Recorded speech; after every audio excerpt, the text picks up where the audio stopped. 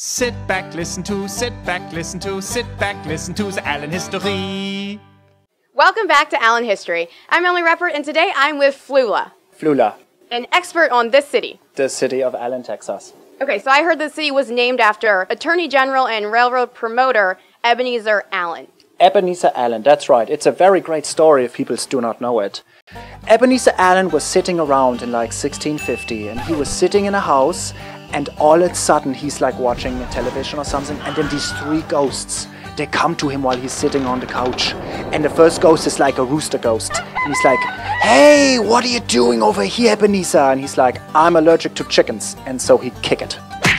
And then the second ghost comes, and it's the ghost of Whoopie Dub, which is a weird animal that you cannot see, is invisible.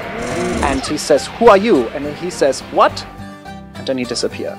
Then the third ghost was an Easter egg.